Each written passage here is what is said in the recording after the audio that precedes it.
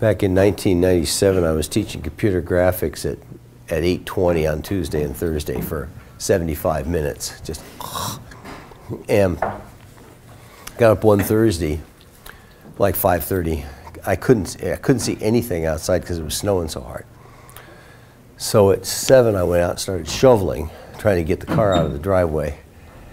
And I literally could not shovel as fast as the snow was falling. And my wife was giving me a lot of grief from the porch. You idiot. So I said, okay, she's right. Set down the shovel. I can't see the porch. I had to feel my way along the cars to get back to the house. So driving would not have been... It was impossible. In fact, we got a meter of snow in 3 hours. Had a great, it was March. It was the end of March. And had a great snowball fight that day. There was nothing else to do. The kids couldn't go to school. We didn't get out of the driveway until Monday morning. That was on Thursday? No, on Thursday. Plows work with that much snow. Very poorly. So they have to do kind of a, they almost have to bring in loaders.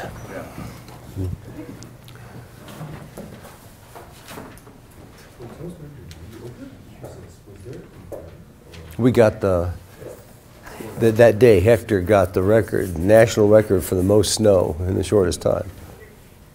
Really? Yeah. National record includes Alaska. Yeah, and parts of Hawaii, which amazingly get snow. Yeah, they have a bunch of snow. They got that's right. They got inches.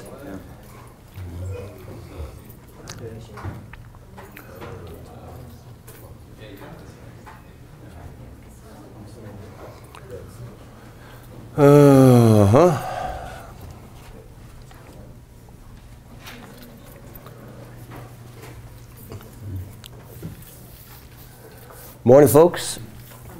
So, what strange things have we seen in lab? The vanishing PLL. Anybody else had trouble with vanishing phase lock root modules? The thing which on the QSYS layout, I think it says something like system PLL. It was red, which means it couldn't find the module definition. So I'm guessing that somebody deleted it off the machine. I don't know why anybody would do that, but if you reboot, everything comes back. Those machines are in deep freeze. You can throw away the whole operating system and reboot, and the operating system will be back. Any more thoughts on that? Anybody had that? Anything else on that? Also had a question on M10K blocks. They M10K blocks have a pipeline register on the front end for address, data, and write enable. It's a one-stage pipeline. These are all clocked. The main block of memory is clocked. That suggests that from the time you assert an address until the time you get data out, if you're reading, is 2 cycles.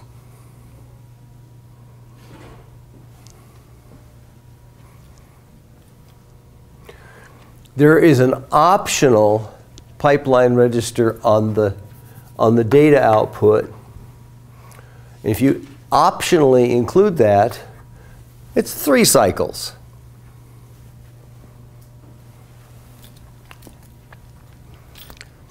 You can implement a 1-cycle write or 1-cycle read by fully pipelining this, right? By running the pipeline at full speed. Oh, it's a little hard to think about. I've done it with interleaving with a 50 megahertz clock. Half the cycles can go to updating the VGA monitor, which only requires 25 megahertz data. And the other half of the cycle is you can use for random access to the same memory, running at 50 megahertz. And so, but you have to then completely interleave and pipeline it.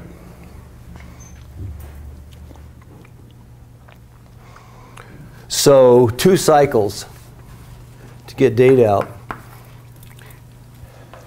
This one, you were experimenting with dual read, I think. Do these the memory blocks actually support dual read? I don't know what the timing diagram is like. The ports for them. Yeah, the M4K blocks. I haven't tried this with an M10K block. For M4K blocks, the architecture was such that you could define 1 read and 1 write. But if you asked for 2 reads, it doubled the number of blocks. Because in fact, it could only support 1 read address at a time. I don't know what the architecture of these blocks is, but you better check on that. If you intend to do a dual read, make sure that it doesn't use twice as many blocks.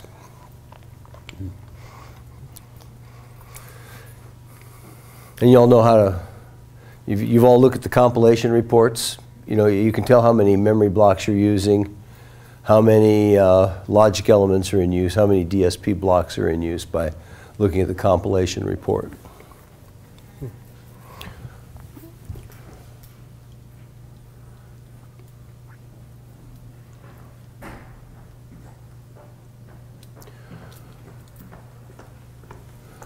I don't, these memory blocks, M10K, are read and write on rising edge. So it should be, that's how you're generally clocking your logic anyway. So that'll probably be just work with your state machines. Sean, you had a question about column architecture, these column updates. Yeah. What was it? Can we just go over it again? Oh, sure, yeah. Specifically, like with the control, like timing. You understand that I haven't actually implemented this. Oh, okay. So it sounds really good, but I don't know the details, right? So there's going to be probably 2 M10K blocks here.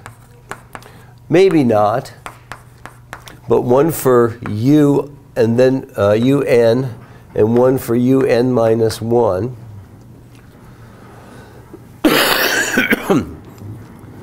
And you're going to feed these up to a compute block. And so on the first cycle, oh, and there's got to be some sort of mux in here because you have to handle the boundary condition case. And, except I put it on the wrong one.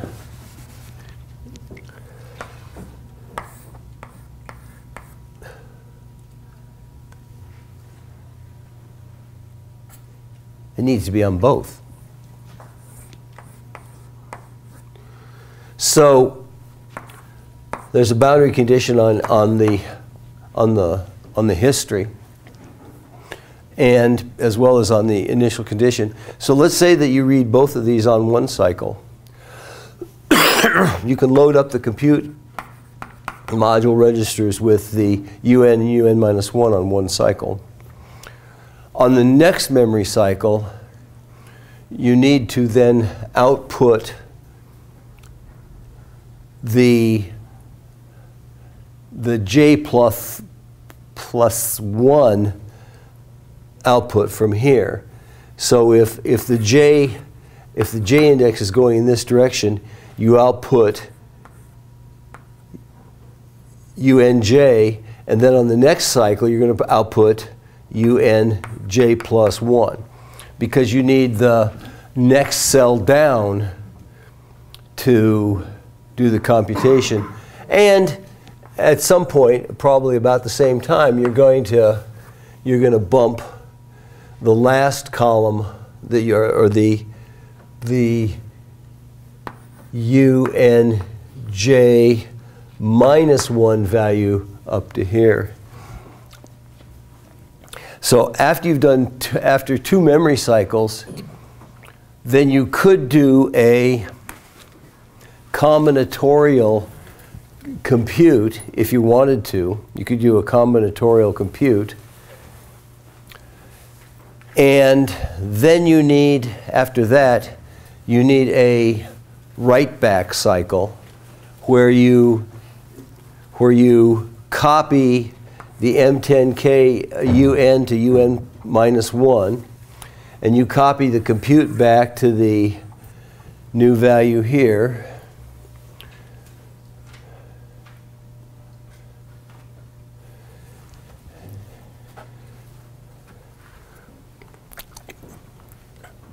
So I think it is doable in 4 cycles with 2 memory blocks. Anybody else have an opinion on this? Pipeline, so each You could certainly, you certainly could put a pipeline register everywhere and update everything on and make it into a 1-cycle system at the cost of some sanity, just organizational stuff. So like anything else, if you're building a pipeline processor, the best thing to do is first get it running sequentially, then pipeline it. And there's feedback from here, but I think that that's not a problem in terms of timing. Also, the reads from out here are not a problem because those can happen in parallel with any of these other reads.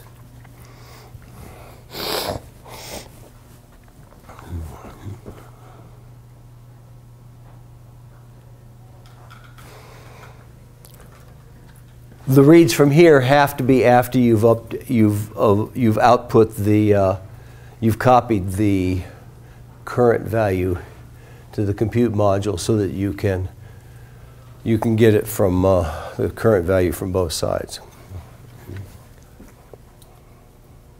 That could be on cycle 2. Yeah. The things coming from the sides, do you think you really have to sample those, or could you just expose the UN register and just wire it in? I think you can just expose the UN register. Okay. Yeah, I don't know. I don't think there's any. You don't need a pipeline register. In fact, you don't want a pipeline register because that delays things 1 cycle. And if you delay the neighbors 1 cycle, it is unconditionally unstable. Yeah. So I think 4 cycles. So that says that you're limited to about, unless you pipeline, you're limited to about 250 vertical samples in a pipe here, in 1 column, because you'll run out of cycles at around 1,000. Of course, you might be able to turn up the clock rate too. I suspect if you do this combinatorially, you will not be able to turn up the clock rate very much, but if you pipeline this computation, you might be able to. Yeah. Could you go back over what 4 cycles were in this case? Yeah, sure. Yeah. So you're going to need a cycle to read UNJ. You need another cycle to read UNJ plus 1. At that point, you have enough information here. You can insert the shift up to here any place on either of those 2 cycles. And you're going to update UN plus 1 at the same time you output UNJ. So there's two read cycles, a compute cycle, and then a write back to this register and copying the UN to UN minus 1 block.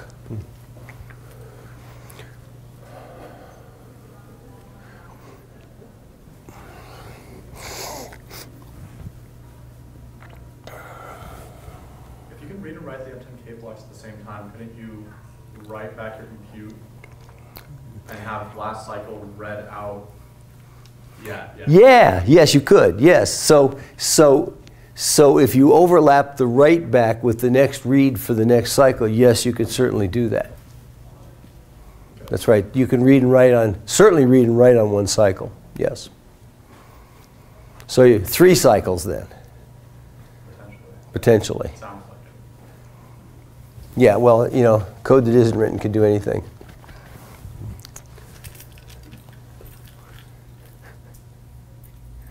From the marketing point of view. So, what else? Lab 3. Audio codec going okay? Everybody, you got sound coming out of this thing? Off the, not much, huh? Thursday. Sound.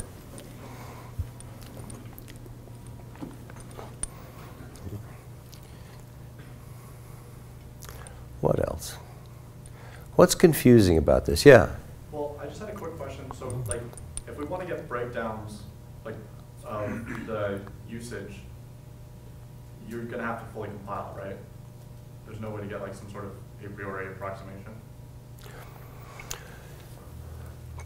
I mean, besides, That's correct. Besides doing it, like, manually. That's correct. I mean, you by properly structuring the code, you can make a pretty good guess that you're forcing synthesis in a certain way.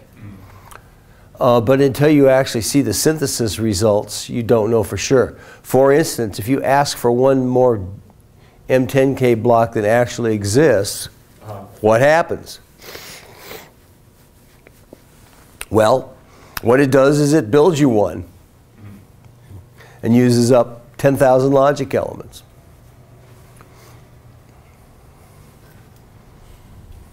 I'm confused why, going back to the 3 cycle thing, why can't you do it in 2 cycles if you, on the same state or same cycle that you output the U j+1, can't you also just compute it and then write back in that same cycle?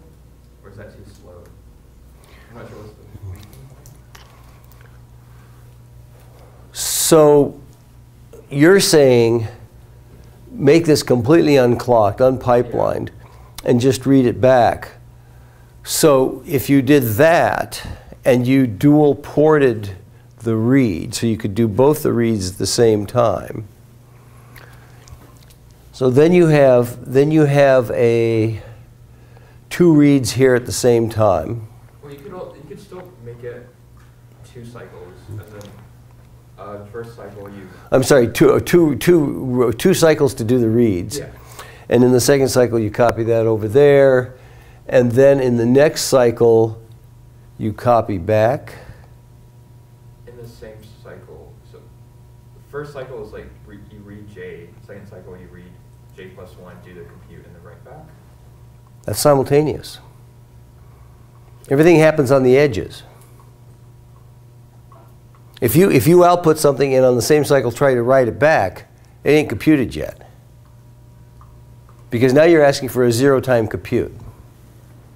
You can't write it out and on the same clock edge write it back in.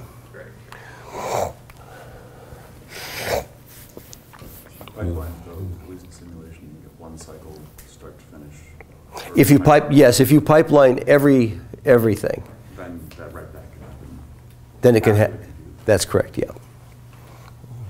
So you need a pipeline register here, here, probably not here. Do you need one there? To get the J To get the- one, you do. Yeah, and what about here? No. No. Yeah. I mean, you don't need an extra one. You can use the one that's above and wrap that up. Oh, this guy. Yeah.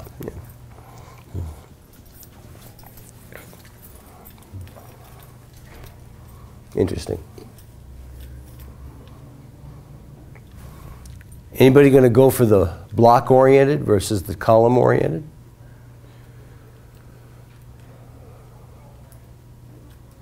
Nothing. Zzz. Time's a wasting, folks. In fact, 1 week from Thursday, we start Lab 4.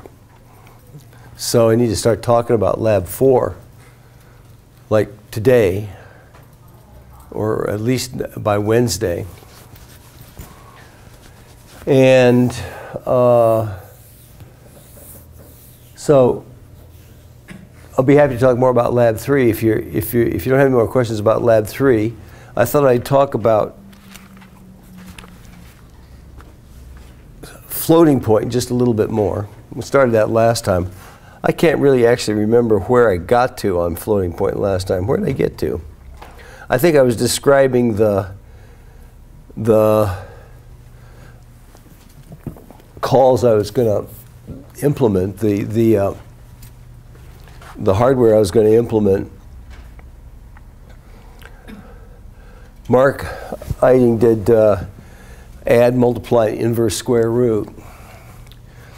The negate's trivial, and I got that working. Floating point shift is fairly trivial, I got that working. Floating point compare is fairly straightforward. However, there's a lot of people that argue that a floating point equality is not well defined, because to be equal, two floating point numbers have to be equal on every bit, and the bottom bit is basically noise. And so the only thing that makes sense to do is have a compare be greater than or equal or less than or equal. And that's probably what I'll implement as a 1-bit output. But would anybody like to argue for equality? Should there be less than, equal, greater than?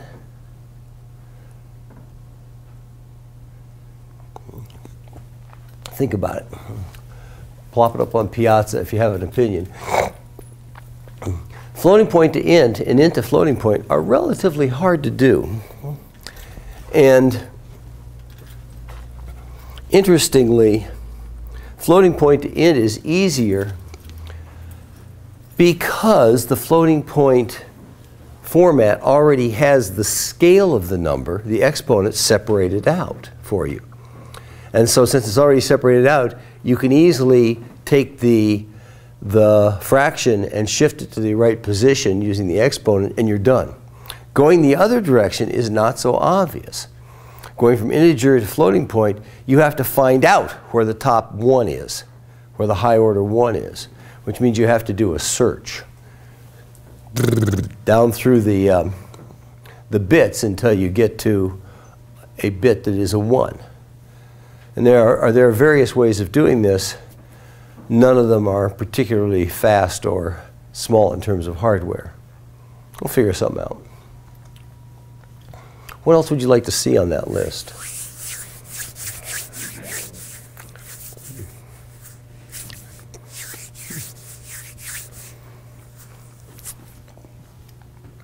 So the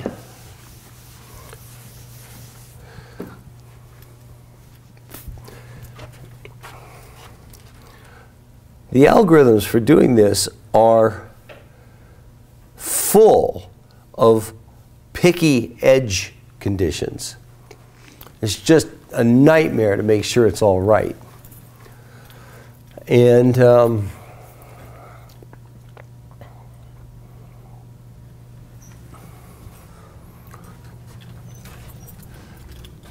I did a 9-bit version a while ago, but the Mark's based on Skylar's 18-bit version is a lot cleaner.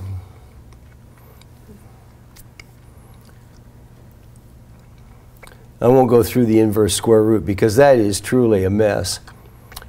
You have to do all kinds of stuff. But the floating point multiply is probably the easiest one to explain. I'll just do a little bit of that. Very first thing you do is you parse out the sign, the exponent, and the fractional part for the two operands. Remembering that everything, it is not 2's complement, it is sign magnitude. And getting the sign is, the output sign is, of course, easy. You XOR the 2 bits together. And then you do a flat-out integer multiply of the 2 fractions to get a 36-bit product, because these are 18-bit inputs. So there's the 36-bit output. And you add the two exponents, because after all, they're exponents. But one of the things that happens with adding the exponents is, remember that they're both based that 2 to the 0 maps to 127. So when you add two of them together, you have now offset it by 254. So that you have to later subtract off 127 to get back to the right exponent base. And the conditions for the fractions are that the fractions have to be between 0.5 less than or equal to the fraction less than or equal to 1. Less than 1, strictly less than 1. So the product has to be between 0.25 and 1. Product fraction. So if it's between 0.5 and 1, then the number is normalized and you don't have to do anything. If it's between 0.25 and 0.49999, then the top order bit of the product will not be 1 and the fraction will not be normalized, which is required for this. Normalized means it's left adjusted until the top order bit is 1. And so you will need to shift by 1. So the next thing that's done is to check to see if the top order bit is 1 and subtract off two different constants corresponding to a shift left of 1 or none. And you have to subtract off 127 again, I said, because, so this represents no shift, and this represents a shift of 1.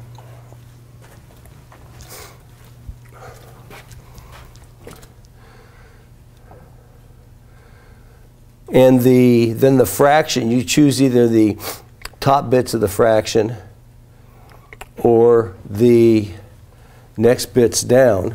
And remember that in Mark's format, since the top order bit is always 1, the top bit is always 1, we don't even bother to store it. So you don't actually store the top bit, which would be bit 35, but rather you store bit 37, 34 through 17, or 33 through 16 if the product is less than 0.5. There's lots of edge cases here. And you got to get them just right. And then he also then does an underflow to make sure that he's properly setting 0, because his system does not underflow gracefully like IEEE format does. This thing says if it's less than 10 to the minus 38, it's 0. Just truncates. And that doesn't sound, you say 10 to the minus 38, it's nothing. Except on a log scale, it's still a long ways away. In fact, infinitely far from 0. So you can plow through these things, and so I plowed through the adder particularly because it was giving a wrong result, but I think it's right now. I'll be happy to go over these in more detail, particularly if you end up using them for Lab 4. Although calculation of the Mandelbrot set is also fairly straightforwardly done in fixed point. Any questions about floating point? Yeah. So how do you store a 0? In this case, 0 is represented as all zeros. The exponent is 0, the sign is 0, and the fraction is 0. So how is that different from 0.5 to the power of minus 1.7? Because the exponent is 0. And 0 is an underflow exponent. Okay. Okay. Because that's 127 powers of 2 less than 2 to the 0. Okay, so you're just saying, if it's that small, I don't care. Okay. I'm making it 0. So 0.5 to the minus 127 is pretty much 0. Pretty much exactly 0, yeah. Okay. All right.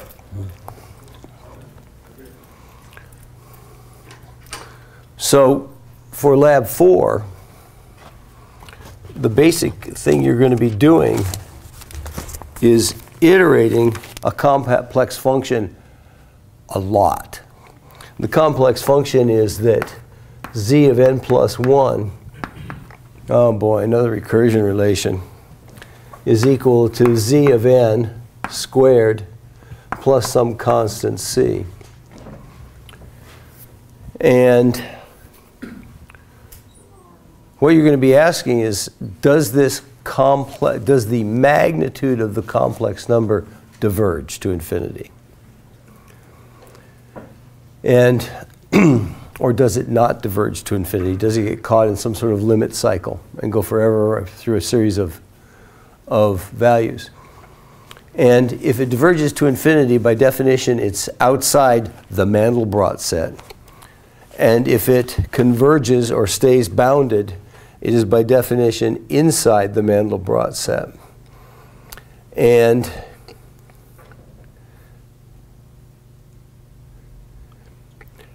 so this is a very truncated version of a Mandelbrot set.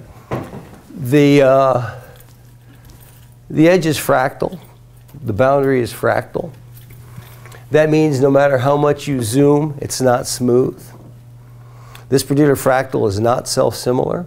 As you zoom, you see new features. At every scale, there's new features. And some people have called it the most interesting object in mathematics. There are people who spend their whole life finding groovy patterns at various levels of magnification. This was bigger in the 70s.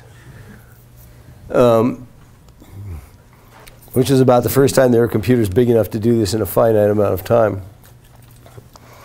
The value c that you choose depends upon the x and y coordinates. So the whole Mandelbrot set, interesting part of the Mandelbrot set, is between -2 and 1 on the x-axis, and between +1 and -1 on the imaginary axis.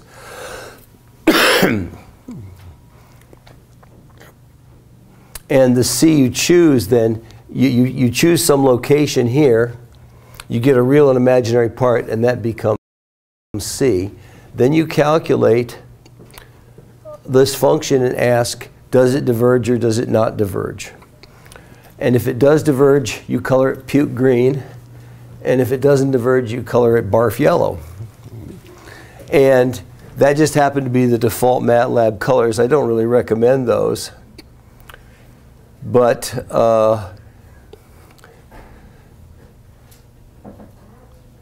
there's, and someplace down here, I did a little bit better color map. Oh, that's a little bit better color map. So this color map, rather than saying merely, is it inside or outside, I colored it by the escape time. How many iterations did it take before the value of that function diverged towards infinity, and then colored those, the log of that number as a color. Diverged to infinity. How long does it take to get to infinity? It takes a long time. But you can show that this particular function, for this function, if the magnitude of z is ever greater than 2, that the system will diverge. So what you're going to do then is you're going to iterate this function until it either gets to some maximum number where you get tired of doing it, say 1,000 times, or it becomes greater than 2. If it becomes greater than 2, then you ask what the count is for there. You take the log of it and you make a color. So how do you take the log of a binary number?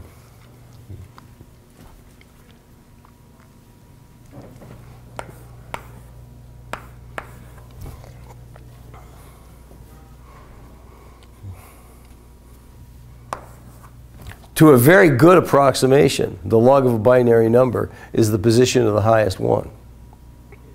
So the log of that number is 3. So it is good enough for this particular exercise to treat the log of the binary number as just the position of the highest bit of the number of counts it takes to escape above a magnitude of 2.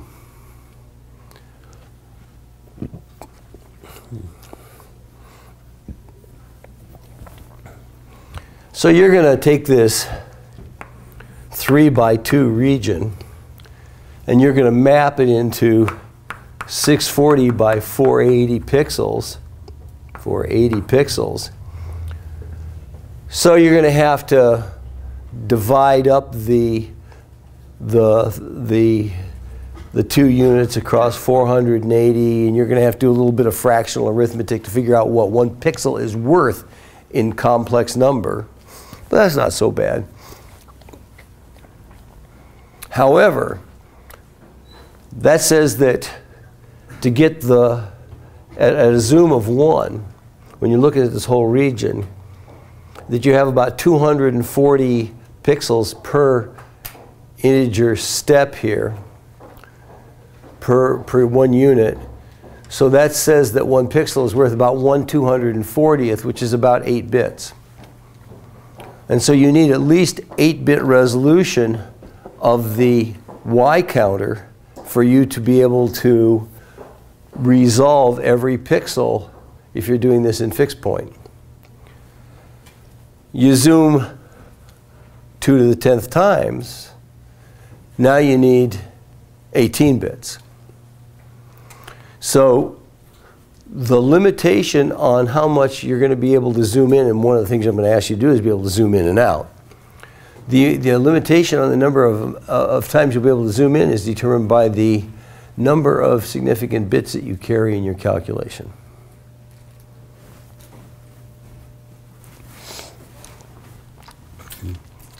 So you're going to set C in some fraction between -2 and +1. Churn the set, oh yeah, Z of 0 is equal to 0. So that's the initial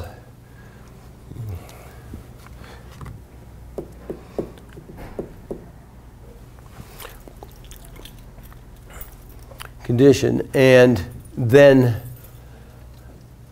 chug it along until it overflows. You might guess, and you would be right, that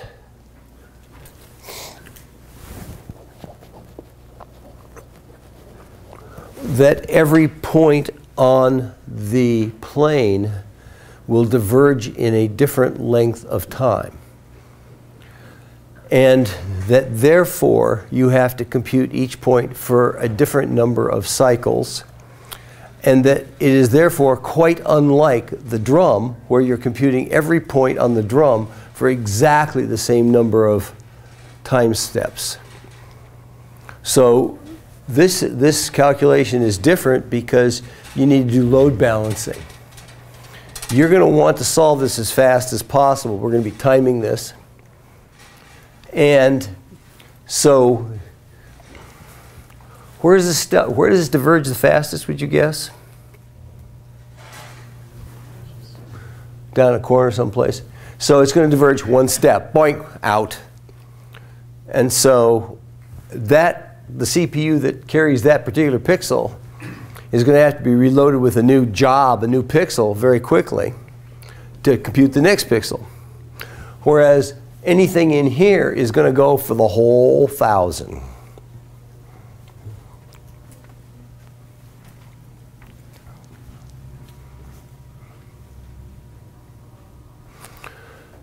It turns out that the shape of this, that's actually a circle. It's distorted slightly because of the rendering.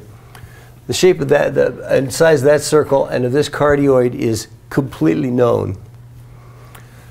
So that you could say, for the cost of checking whether or not a value is inside the cardioid, I just won't calculate it. I'll just say it's inside.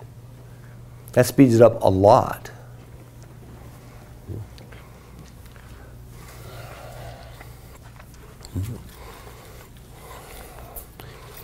So the,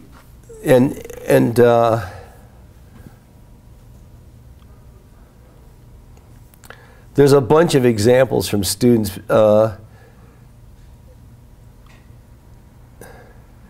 Oh, there's the whole setup from Scott. Let's see if we have a zoom in of something he did. Okay. That's yet a different color map with the interior colored black, which is kind of good. This is zoomed in someplace in the middle of the set, and you get these spirals. And it's beginning to get a little muddy in here because he was running out of bits.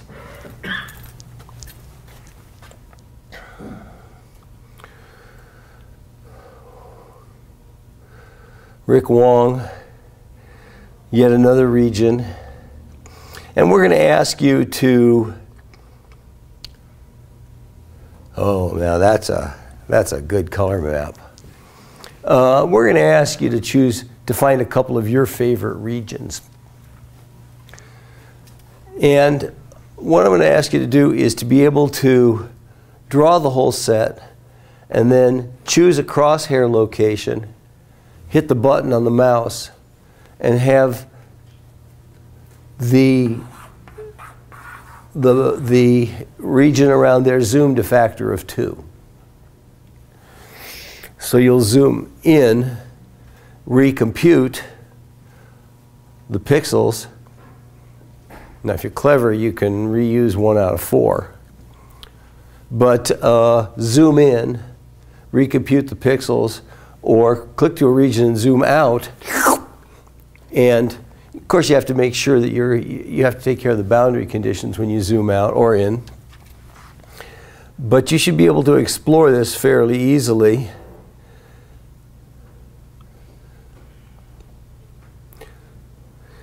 It's an open question whether you can find your name in here. 600 zoom. Oh, at a 600 zoom, there's another almost copy of the Mandelbrot set down inside this thing. In fact, there's an infinite number of almost copies of the outline of the Mandelbrot set within the boundary of the Mandelbrot set.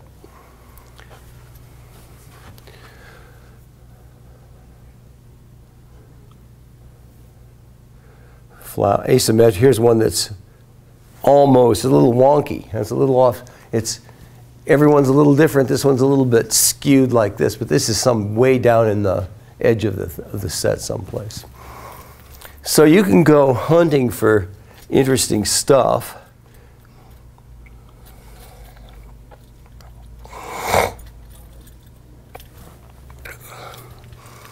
Assuming that you're going to use about 1,000 as your cutoff for an iteration, then maps nicely into 9 or 10-bit color values, 0 bits, 1 iteration, through 10 bits, 1024 iterations. And so you only need to keep a color map of around 10 colors or so. Maybe a few more, but certainly not more than 20. And so in principle, you could make the color mapping interactive too. If you stored an array of the numerical values, you could play with the color map in real time. I'm not going to ask you to do that, but it's possible to do. By the way, an interesting final project would be to accelerate this whole thing so that you can fly through the Mandelbrot set at 30 frames a second, right? Just zoom in, fall down into it. If you go to YouTube and look up MandelZoom, you'll find more than you ever thought anybody had compute time for.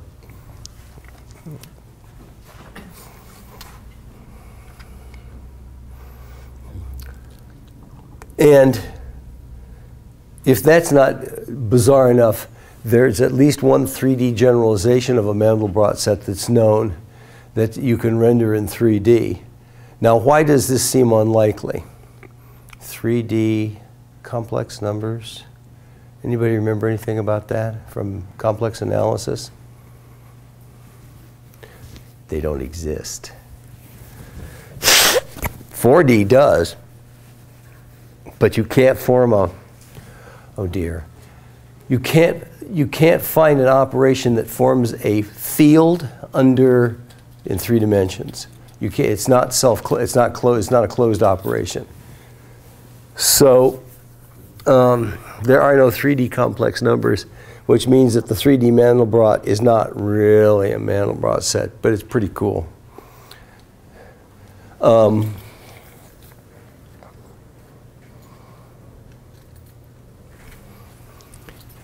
And in this case, my guess is that we're going to talk about pipelines on this, how to pipe this, but my guess is that people are going to build any place between 1 and 20 complex pipelines that do this iteration and do between 1 and 20 points at a time. And there are 2 serial bottlenecks here that slow the system down.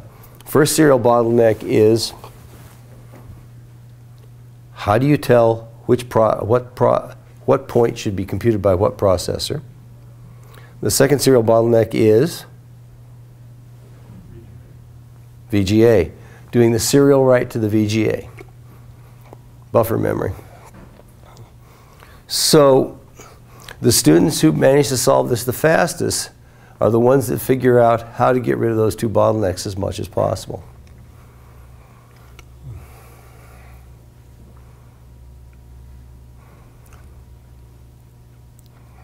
One way of doing it, well, the VGA bottleneck is hard to figure out, although a small FIFO probably helps on that, because there's going to be a lot of calculations that are relatively long and a few that are quite short.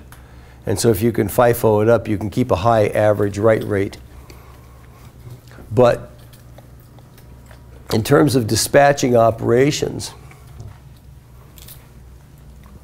I've seen people do every conceivable different way of breaking up this space. Some people send blocks off to processors. Some people send slices off to processors. Some people say, I'm not going to dispatch anything at all. If we have 10 processors, I'm going to break the region into 10 parts. You guys go. And you don't send any data except the initial points on the corners. Each slice then computes its boundaries and starts iterating through them. And that gets around the serial bottleneck for dispatch as well as anything I know of. Don't do it. Just assume that the space is fairly well distributed. Now for the initial set, for the full set, that's not a very good approximation, because there are clearly some spots that are going to be much slower than others. But if you're zoomed in fairly far, then it's not obvious how long any point's going to take. You may as well just take that block of lines and give them all to processor 1, that block of line, give them all to processor 2, that block all to processor 3, and it'll be pretty well balanced.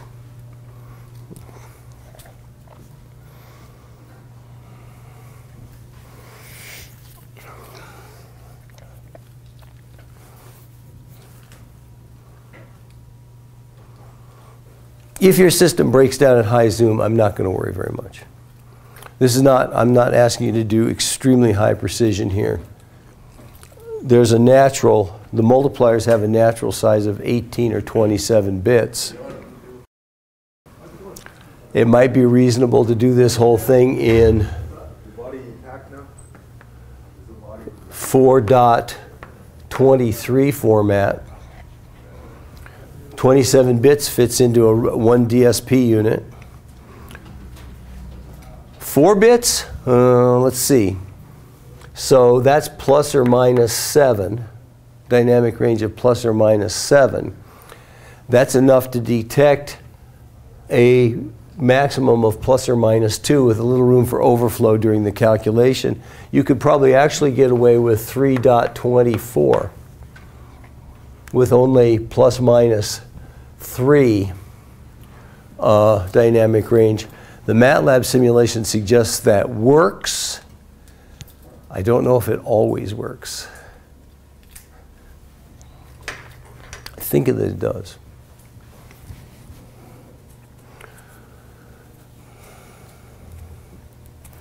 So you're going to do a complex square and add, complex square and add, complex square and add over and over again, mixed with taking the magnitude of this, so it's the square root of the sums of the squares. Square root! Don't take square root. No! Rather, you want z squared greater than 4.